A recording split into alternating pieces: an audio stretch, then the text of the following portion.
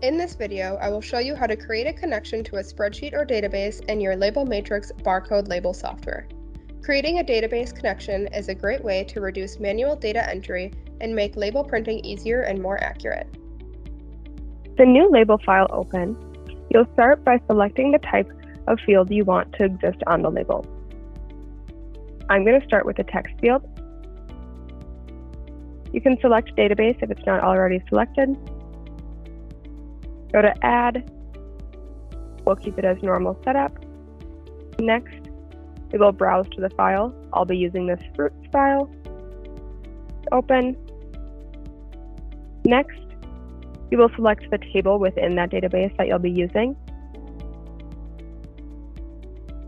And then you will select the field that you want to show up on the label.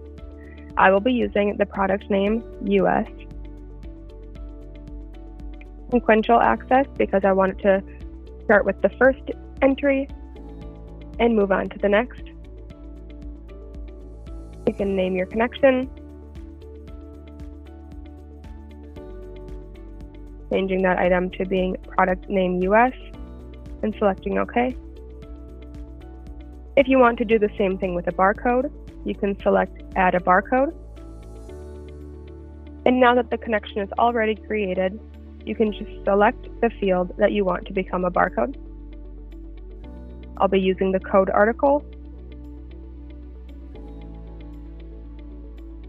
And then if you select the data grid, it shows you all of the available items within your database, and you can select through as you watch them change according to the database entries. Connecting your Label Matrix barcode label software to your spreadsheet or database is an easy way to make creating and printing labels easier. Visit techlinks.com/labelmatrix to download a free 30-day trial.